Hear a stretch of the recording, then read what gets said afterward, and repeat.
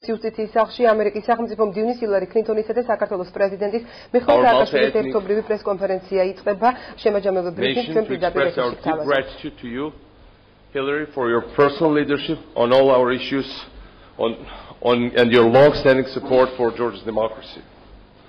Ladies and gentlemen, if Georgia is today an independent state progressing at a quick path on its way to the EU and NATO, it is, of course, first thanks to the Georgia people's commitment and courage. But the support of the United States of America throughout all these 20 years, and in particular the support of President Obama, Secretary Clinton, in the recent period was instrumental, fundamental for our survival and our continued success. I want to commend here the firm commitment of the U.S. to our sovereignty, our suverenity,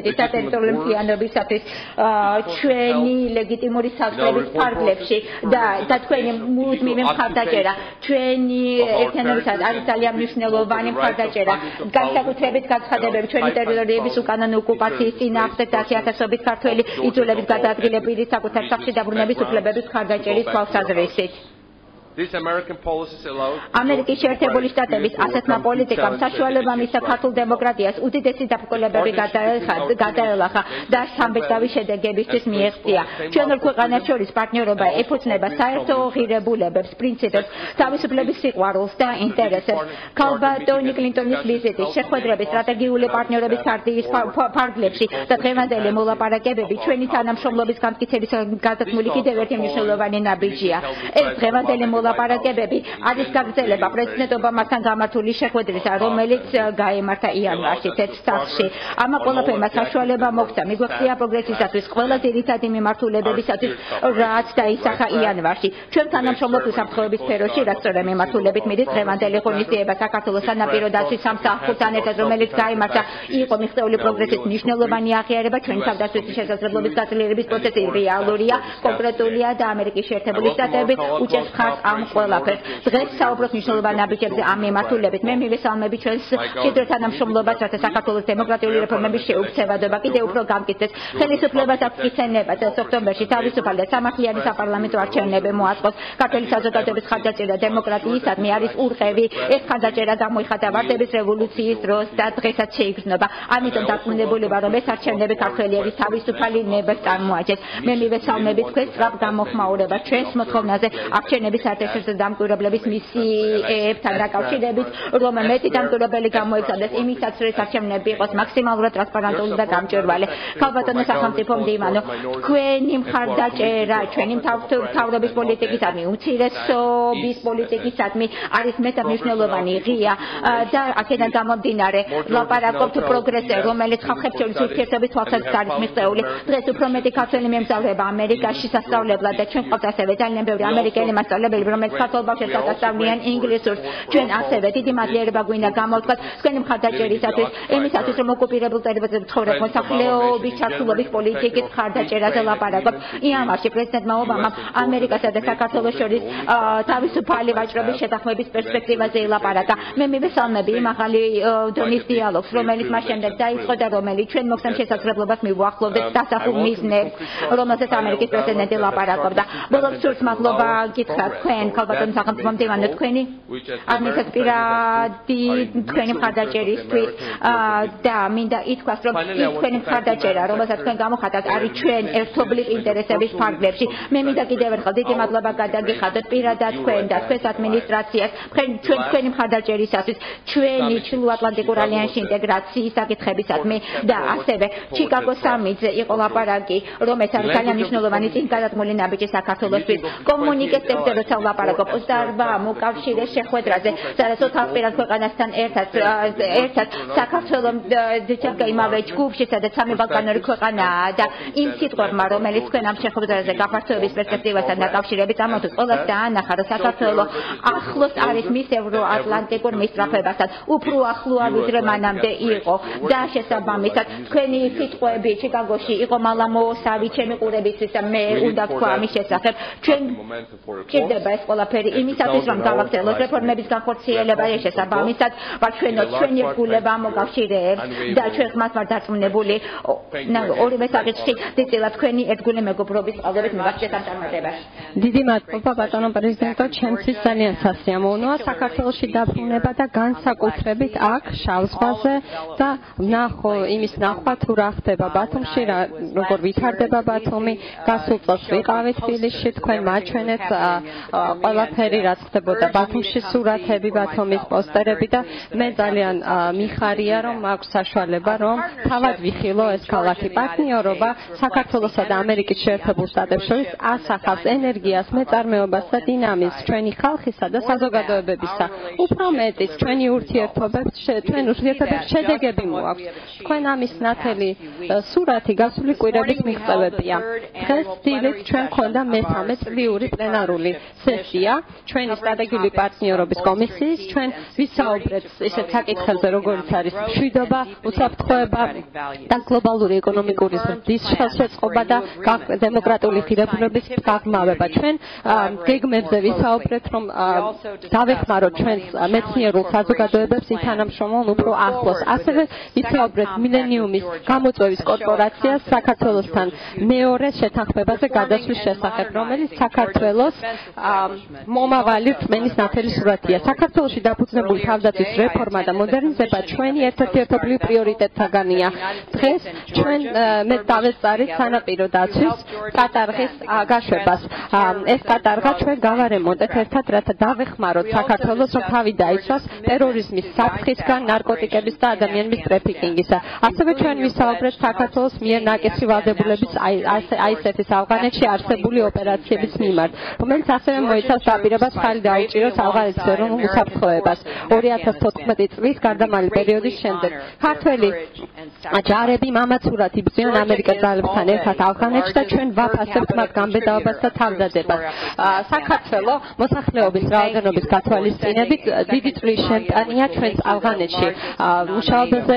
ასევე ჩვენ ვაგზავნით მეორე ბატალიონს, რომელიც აგრეთვე ეს იქნება არანატოს ყველაზე დიდი წვლის შემტანი იქნება საქართველოში ამით. მე ვამაყობ, რომ ჩვენ შევთანხმდით რამდენიმე თავდაცვის თანამშრომლობის საკითხებზე. ამერიკის შეერთებული შტატები ტრეინინგს უტარებს ქართულ თავდაცვის ძალებს, რათა მათ უკეთესად გაუწიოთ მონიტორინგი სანაპირო ზოლს და საჰაერო სივრცეს.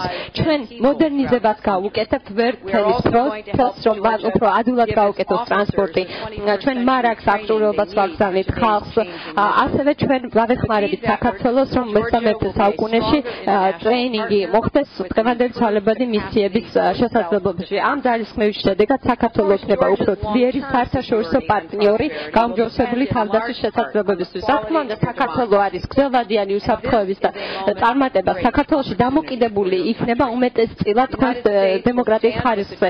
არის ძალიან დიდი შესაძლებლობები საქართველოში. ამერიკის შეერთებული შტატები იდგება ქართველი ხალხის გვერდზე, როდესაც ისინი ნაბიჯებს გადადგავენ თავიანთი უფლებების განსამტკიცებლად, თავისუფლებების და იმ საშუალებებისა, რომლებიც ყველა ქართველი იმსახურებს, რომ დემოკრატიულ და ინკლუზიურ საზოგადოებაში იცხოვროს. დღეს მე შევხვდი ოპოზიციის პარტიის ლიდერებს და მათი მნიშვნელოვანი როლი გამიხილეთ საქართველოს დემოკრატიული განვითარების გაღრმავებაში.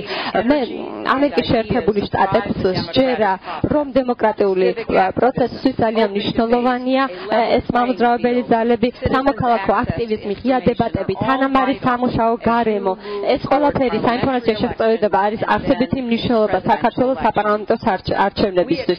ჩვენ მოუთმენად ველოდებით, რომ საქართველოს თავისუფალი და სამართლიანი არჩევნები ჩაატაროს შემოდგომაზე და შემდეგ დემოკრატიულად მოხდეს ძალაუფლების გადაცემა 2013 წელს. და ჩვენ გვჯერა, რომ ყველა პარტია, ყველა კანდიდატმა უნდა პატივისცეს პოლიტიკურ პროცესს და ჩვენ მოუთმენად ველოდებით, რომ ძლიერი ურთიერთობები იყოს იმ ადამიანთან, რომელსაც აირჩევს ქართველი ხალხი. ნება მიწოდეთ თქვა, რომ პრეზიდენტმა ობამამ და მე ძალიან ხშირად ვახსენეთ ადრე, რომ ამერიკის შეერთებული შტატები მხარს უჭერს ჩვენს ვალდებულებას, რომ საქართველოს სუვერენიტეტს, ტერიტორიულ მთლიანობას საერთაშორისო აღიარებული საზღვრების ჩარჩოებში.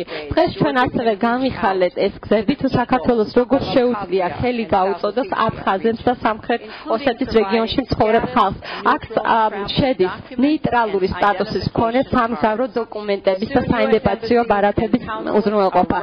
მალე ამერიკის საელჩოები და საკონსულოები სოფლიოში მიიღებენ ნეიტრალური სტატუსის მქონე სამგზავრო დოკუმენტებს ნებისმიერი რეზიდენტისთვის ამ რეგიონებში, რომლებიც სურვილი ექნებათ, რომ ის გამოიყენონ ამერიკის შეერთებულ შტატებში სასწავლებლად ან სამოგზაუროდ. ეს იქნება წინ გადადგმული ნაბიჯი იმ შერიგებისა, რომელიც ხარს უჭერს მშვიდობიან და სამართლიან კონფლიქტის რეზოლუციას. და ბოლოს, როდესაც პრეზიდენტი სააკაშვილი შეხვდა პრეზიდენტ ობამას ოვალურ ოფისში, წლის დასაწყისში ერთ-ერთი მთავარი საკითხი იყო ის, რომ როგორ უნდა გავაძლიეროთ სავაჭრო ურთიერთობები ჩვენს ქვეყნებს შორის და გასულ კვირას ჩვენ წამოვიწყეთ ძალიან მაღალი დონის სავაჭრო და საინვესტიციო დიალოგი. ეს ჯგუფი გამოიკვლევს სხვადასხვა მექანიზმებს, რათა გავაგრძელოთ და გავაძლიეროთ სავაჭრო ურთიერთობები ჩვენს ქვეყნებს შორის. აქ შედის საშუალება, რომ იყოს თავისუფალი სავაჭრო შეთანხმება საქართველოსა და ამერიკის შეერთებულ შტატებში, ანახლებული ინვესტიციის შეთანხმება და სხვა ზომები, რომლებიც ხელს შეუწყობენ სავაჭრობას და ინვესტიციას. ამ ურთიერთობებით ბევრი საქმე კეთდება და კეთდებოდა ბოლო 20 წლის განმავლობაში. ბატონო პრეზიდენტო, ჩვენ მე-20 წელს ვზეიმობთ ჩვენ დიპლომატიური ურთიერთობებისა. ჩვენ ძალიან ბევრი ცვლილებები ვნახეთ ამ დროის განმავლობაში. საქართველოს გადავიდა დახურული სახელმწიფოდან, რომელიც კომუნისტური წყობის ქვეშ იყო, აქტიური ღია პარტნიორობის წევრად. ჩვენ იმ შენობაში ვხდებით იუსტიციის სახლში, რომელიც მეტყველეს იმაზე, თუ რა პოზიტიური ცვლილებები განიცადა საქართველოს. მე მინდა ვახსენო, რომ მე მთელ მსოფლიოში ვარ ნამყოფი და ძალიან ბევრი ქვეყნები და განსაკუთრებით ახალი და ისეთი ახალი დემოკრატიები საქართველოს დიდი იმედით უყურებენ. მათ უნდათ იცოდნენ, რომ როგორ მიაღწია საქართველოს ამდენი ასეთ მოკლე პერიოდის განმავლობაში. მე მოუთმენლად ველოდები თუ რა მოხდება შემდეგი 20 წლის განმავლობაში. მანამ სანამ დავასრულებ და მინდა ამ მომენტით ვისარგებლო და მოვულოცო ინგლისის დედოფალ ელიზაბეტს 60 წლის განმავლობაში ამერიკელი ხალხი მოხიბლულია მისი სიძლიერით, სიმტკიცით და თავდადებით, თავისუფლებისა და ადამიანური ღირსებისადმი. ჩვენ ვერთდებით მას, მის მოქალაქეებს და ხალხს მსოფლიოში, როდესაც ზეიმობთ მისი უდიდებულესობის ბრილიანტის იუბილეს. ვაშესადამე, ძალიან დიდი მადლობა ბატონო პრეზიდენტო თქვენი მეგობრობისთვის და მადლობას ვუხდი ქართველ ხალხს იმისათვის, რომ ძლიერი ურთიერთობა ჩვენს ქვეყნებს შორის. ეს არის ძალიან მნიშვნელოვანი პერიოდი საქართველოში და ჩვენ გვინდა რომ გაძლიერდეთ უფრო და უფრო და ქართველი ხალხის ცხოვრება გაუმჯობესდეს და ეს მოდელი იყოს ყველა ადამიანისთვის მსოფლიოში. მადლობას გიხდით. ძალიან დიდი მადლობა ქალბატონო სახელმწიფო მდივანო ამ ძალიან თბილი მხარდაჭერი სიტყვებისთვის და რასაკვირველია ჩვენ გვიერთებით თქვენ მოსავალში, განსაკუთრებით უნდა მოვულოცოთ ასევე ქალბატონ ელიზაბეტას თავისი ეს იუბილე, ვუსურვებთ საუკეთესო სურვილებს და ვუსურვებთ 100 წლიან შემდგომ წარმატებულ მმართველობას. სხვათა შორის ჩვენ ასეთ ლაპარაკობთ, ჩვენ აქ ვართ იუსტიციის სახლში, სხვათა შორის აქ არის ნაგებობა. ეს არის ამერიკული უნივერსიტეტი, რომელიც არის აშენებული აქ. მე მინდა ჟურნალისტებს ვთქვათ, გადით იქ ნახეთ ეს შენობა. არ დაიჯერებთ, მაგრამ სექტემბერში გაიხსნება ეს შენობა. ეს იქნება ყველაზე მაღალი შენობა კავკასიაში, ყველაზე მაღალი ნაგებობა და ეს იქნება უნივერსიტეტი. ფაქტობრივად ეს არის სიმბოლო ამ ყველაფრისა. ეს არის კიდევ ერთი უნივერსიტეტი, მაგრამ ამერიკული უნივერსიტეტია და არის ძალიან ბევრი ამერიკული წამყვანი უნივერსიტეტი, რომლებიც ეხლა კონსორციუმს ქმნიან და ეს იქნება პირველი სრულად ამერიკული უნივერსიტეტი პოსტსაბჭოურ სივრცეში და რასაკვირველი არიან სხვები, მაგრამ ისინი არ არიან სუფთა ამერიკული და ეს აშენდება აქ და ეს იქნება მნიშვნელოვანი წარმატება. გარდა ამისა, ამერიკის ხელისუფლება ათასწლეულის გამოწვევის კორპორაციის ფარგლებში დახმარებას გაუწევს ამ პროგრამის განხორციელებას და ჩვენ ვამაყობთ ამ ყველაფრის და გიწევთ სექტემბერში ამის გახსნაზე. I'm not running the press conference, but please. მე არ მართავ ამ ყველაფერს, გთხოვთ. Wait. Let me ask you in Georgian. Okay. Put my earplugs in. Okay. მიხეილ რუსთავიარი, ქალბატონ სახელმწიფო მდივანო. მინდა გკითხოთ იმის შესახებ, რომ სულ მალე ახლოვდება საქართველოს საპარლამენტო არჩევნები და ამასთანავე ცნობილი ხდება, რომ რუსეთის ფედერაცია ცდილობს თავისი სამხედრო წვრთნები ქართული არჩევნების თარიღთან ახლოს დაამთხვიოს. ამასთან არსებობს რუსეთის პრეზიდენტის ვლადიმერ პუტინის განცხადება იმასთან დაკავშირებით, რომ რუსეთი ძალიან დაინტერესებულია ქართული არჩევნების შედეგით.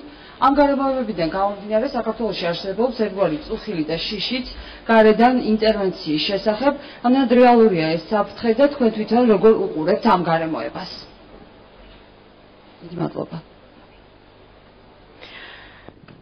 Well, I believe that რომ 2012 წლის საპარლამენტო არჩევნების დროს და 2013 წლის საპრეზიდენტო არჩევნების დროს ქართულ ხალხის და დამოკიდებული ყველაფერი მე მჯერა რომ ეს იქნება ძალიან დიდი ინდიკატორი იმ პროგრესისა რაც საქართველოს განიცადა თავის დემოკრატიულ გზაზე და პრეზიდენტი და მე როგორც მე გამიხილე პრემიერ-მინისტრთა შეხვედრის დროს ჩვენ გამოვხატეთ ჩვენი იმედი რომ ეს იქნება მოდელი სამოდელო არჩევნები სამიმუშო არჩევნები ამ გარემოში და ჩემი აზრით საუკეთესო რაც შეიძლება საქართველოს გააკეთოს თავისი უსაფრთხოების დემოკრატიულობის საერთაშორისო რეპუტაციის გაზრდისთვის არის თავისუფალი და სამართლიანი არჩევნების ჩამატება რომელიც დემოკრატიულად ჩატარდება და ჩვენ მომწოდებთ საქართველოს რომ ადრინდელი ელექტრონული პროცესი ჩაატაროს საერთაშორისო დამკვირვებლები ჩამოიყვანოს იმიტომ რომ მონიტორინგი ძალიან მნიშვნელოვანია იმისათვის რომ იყოს გამჭვირვალობა და სამართლიანობა ასე რომ კი რა თქმა უნდა იქნება სამხედრო ვაჯიშები მანევრები მაგრამ ძალიან მნიშვნელოვანი მოვლენები შემოდგომაზე მოხდება თვითონ საქართველოში და ქართველი ხალხი როდესაც მისცემს ძალიან ძლიერი მესიჯი უნდა გაუგზავნოთ ნებისმიერ ადამიანს სოფლიოში ამითი ამ არჩევნების და ჩვენ გავაგრძელებთ კონსულტაციის ჩატარებას საქართველოს თავრობასთან იმისათვის რომ ჩვენ თქვენთან ერთად ვიგდებით ამ დროს მაგრამ ყველაზე მნიშვნელოვანი რამ არ არის სხვა ხალხის სამხედრო, სხვა ერის სამხედრო ვარჯიშები, ეს არის საქართველოს არჩევნები და ეს უფრო ხმამაღლა ისაუბრებს, იმეთყველებს იმაზე, თუ რა ხდება საქართველოში, თქვენი გამძლეობა, თქვენი სიძლიერე, თქვენი დემოკრატიული ბრძოლა ვიდრე სამხედრო ვარჯიში. ძალიან დიდი მადლობა, მგონი როიტერს არ შეხვედი, შეკითხვა. პრეზიდენტ სააკაშვილი შეგიძლია თუ არა კატეგორიულად გამორიცხოთ იმის შესაძლებლობა, რომ თქვენ არ გახდებით პრემიერ-მინისტრი და ასევე ქალბატონ კლინტონთან მაქვს შეკითხვა. როცა ვლაპარაკობთ იმაზე, რომ პუტინი დღეს გახდა ისევ პრეზიდენტი და გადანაცვლებაზე გვაქვს ლაპარაკი ძალაუფლებაზე, ეს არის ცუდი პრეზიდენტი. უპირველეს ყოვლისა მე უნდა თქვა, რომ ქალბატონი მდივანი ლაპარაკობდა ასევე ძალაუფლების დემოკრატიულად გადაცემაზე. ეს არის დემოკრატიის მნიშვნელოვანი შემადგენელი ნაწილი. სხვათა შორის ეს ყველაფერი საქართველოში უკვე ხდება. განსაკუთრებით თქვენთვის იქნება დასანახი თუ თვალყურსადევნებთ ამ პროცესებს. ჩვენ შესაბამისად ლაპარაკობთ იმაზე, რომ ჩვენ გვაქვს პირდაპირ არჩეული მერი საქართველოში, ასევე საკრებულოს წევრები პირდაპირ არიან არჩეული და ჩვენ მივდივართ ამ პროცესის დეცენტრალიზაციისაგან პარლამენტზე გადავიდანეთ ქუთაისში, ისე შეგიძლიათ ნახოთ პოსტერებზე და სურათებზე და ასევე ნახავთ, რომ რეგიონებში გადაგვაქვს ძალიან ბევრი ესეთი სტრუქტურა ამით გავაძლიერებთ რეგიონებს და თუ არსებობს საქართველოში არის გამტკიცებული ძალიან მნიშვნელოვანი ინსტიტუტები და ეს ყველაფერი სწორედ ნიშნავს იმას, რომ ჩვენ აქცენტს ვაკეთებთ ინსტიტუტებზე უფრო მეტად ვიდრე ინდივიდებზე და კონკრეტულ პირებზე. აი ამ სამომავლო პოლიტიკური პროცესიდან გამომდინარე ძალიან მნიშვნელოვანია ვილაპარაკოთ იმაზე, თუ რას გააკეთებენ თავად ინსტიტუტები. გარდა ამისა, მე შემომთავაზე იმის საშუალება, რომ როდესაც ოფისში ვიყავ, მე ლაპარაკე და მიფიქრა იმაზე, თუ რა რეფორმები უნდა დამთავრებულიყო ჩემი მეორე საპრეზიდენტო ვადის ბოლოს და სიმართლე გითხრათ, რომ ეხლა რასაკვირველი აქ არის როიტერზე წინვარი სტრუქტურები, მაგრამ მე მინდა გითხრათ, რომ აი ეს პროცესი მიმდინარეობს, ეს არის დემოკრატიის გამტკიცების პროცესი და აქედან გამომდინარე არის ძალიან მნიშვნელოვანი მოვლენები ჩემთვის, ჩემი ხალხისთვის. ხალხის არჩევანი არის ყველაზე მნიშვნელოვანი გადაწყვეტილება, რომელსაც პატივი უნდა ვცეთ და ეს ყველაფერი შეცვლის ყველაფერს. ეს მოიტანსვლელებას დღეს, ოქტომბერში და მომავალშიც. Well, I'm not going to speculate on hypotheticals and რაღაცის გვარაუდით არაფერს არ ვიტყვი და კომენტარს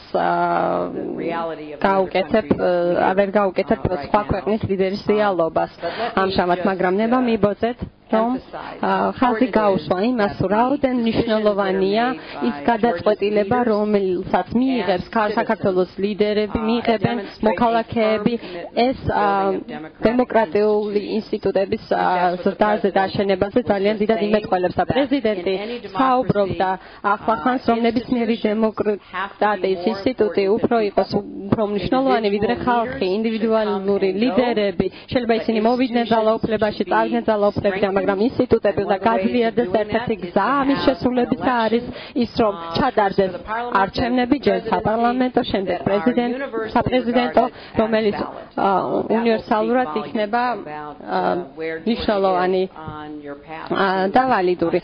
ასე რომ გრადი დემოკრატიისთვის ძალიან მნიშვნელოვანია. ლიკაბერეია ტელეკომპანია იმედი.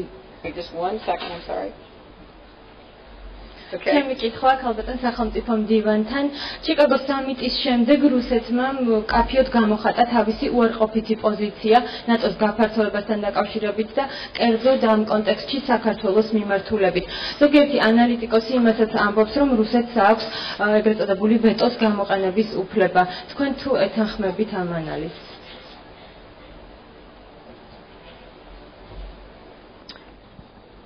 As we stated, როგორც ჩვენ ჩიკაგოს ნატოს სამიტზე ვახსენეთ, ამერიკის შეერთებული შტატები და ყველა მოკავშირე ნატოს წევრები საქართველოს მისწრაფებას ნატოში გაწევრიანებისა მხარს უჭერენ და ჩვენ ბუქარესტის გადაწყვეტილებასაც ხარი დაუჭირეთ და მომდევნო გადაწყვეტილებასაც ჩვენ ვაგრძელებთ საქართველოსთან ახლოს ურთიერთობას, ორმხრივ ურთიერთობას, ნატო-საქართველოს კომისიის მეშვეობით ურთიერთობას, რომ ხარი დაუჭიროთ იმ მიზნებს, რომელიც დაისახა თვითონ საქართველომ ამ წლიურ ეროვნული პროგრამის ფარგლებში და ჩვენ ხარს უჭერთ საქართველოს სუვერენიტეტს, ტერიტორიულ მთლიანობას და ჩვენ უჭერთ ხარს პრინციპებს ყველა ქვეყნებისა საქართველოს ჩათვლით, რომ მათ თავისუფლად უნდა აერჩიონ თავიანთი ალიანსი და ამაში შედის უსაფრთხოების ალიანსიც.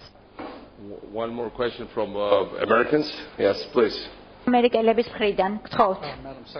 ქალბატონო სახელმწიფო მდივანო.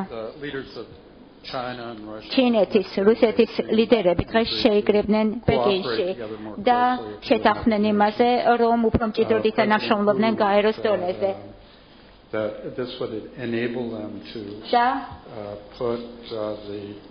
როგორც თქვენ, მათ ექნებათ იმის საშუალება, რომ გლობალური წესრიგი შემოიტანონ, უფრო რაციონალური მიმართულებით იმუშაონ. მე მაინტერესებს, როგორია თქვენი რეაქცია ამ საკითხებზე და ასევე მაინტერესებს, სათხარ თუ არა რაღაცა ერთიანი პასუხი წარმოადგინო კრიზისის სირიაზე. ჩემი აზრით, საკმაოდ ნათელია ის, რომ ჩვენ ყველამ უფრო ინტენსიური მხარდაჭერა ძალისხმევა უნდა გქონდეს ამ გარდამავალ პერიოდის დროს და ეს უნდა იყოს ჩვენი დიპლომატიური სამუშაოს მთავარი აქცენტი ამაზე უნდა იყოს გაკეთებული. ერთმანეთთან მუშაობი საერთაშორისო საზოგადოებასთან, გაეროსთან და როდესაც ჩვენ გავზრდით ეკონომიკურ და პოლიტიკურ ზეწოლას ასადის რეჟიმზე, ნათელია ნებისმიერი ადამიანისთვის, რომ რთულია ნებისმიერ სხვა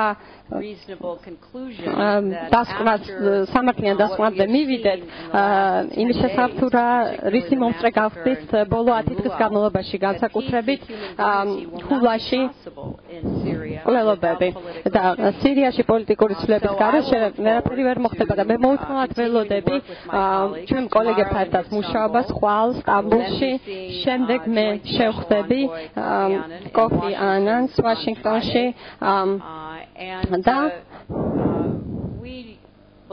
ჩვენ გვჯერა, რომ არსებობს ამას გამოსავალი, არსებობს მომავალი და ჩვენ ამისკენ ვიხწვით და ჩვენ რუსებს და ჩინელებს ვიწვევთ, რომ ამის ნაწილი იყვნენ სირიაში მომხდარი მოვლენების მიიღონ მონაწილეობა. ძალიან დიდი მადლობა ყველას, დიდი მადლობა ყველას ამ შესაძლებლობისთვის. დიდი მადლობა ქალბატონო სახელმწიფო მდივანო.